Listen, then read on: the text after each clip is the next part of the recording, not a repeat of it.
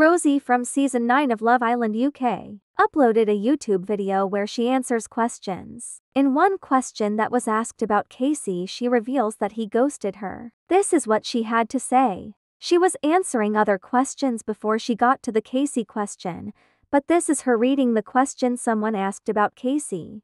Obviously, the question everybody is wanting to know is, what happened with Casey? Did you and Casey split before the reunion?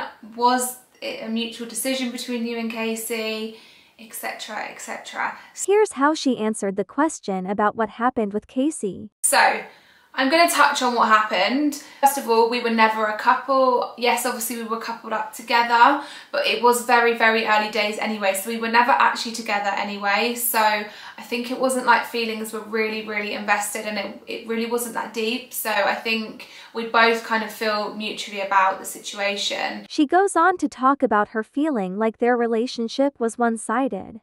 Inside the villa, I obviously questioned whether it was one-sided. I did feel like a lot of the time it was me pulling Casey for a chat, and I felt like he wanted to spend more time with the boys. That was something we addressed in the villa. That's true. We all saw them having that conversation in the villa. I left it as that, and I thought we'll see what it's like outside of the villa. She continues talking about what happened when her and Casey left the villa. This is what she said. We obviously spent a week together in South Africa after we left the villa, and things were quite different then. I mean, we didn't actually really spend that much time together, but we had just both got our phones back. So I kind of made an excuse for it and just thought, well, you know, he's catching up with friends and family, so am I.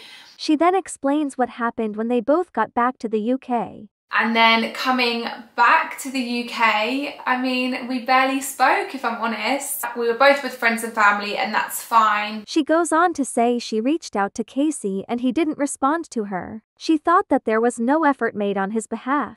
But for me, I think, you know, I did reach out and I didn't really hear anything back, and I felt like there was no effort made. Rosie finished answering the question by saying her thoughts and says nothing romantically will be happening going forward. I think the doubts that I had in the villa became very apparent when we left Love Island, and I feel like it just confirmed what I was thinking.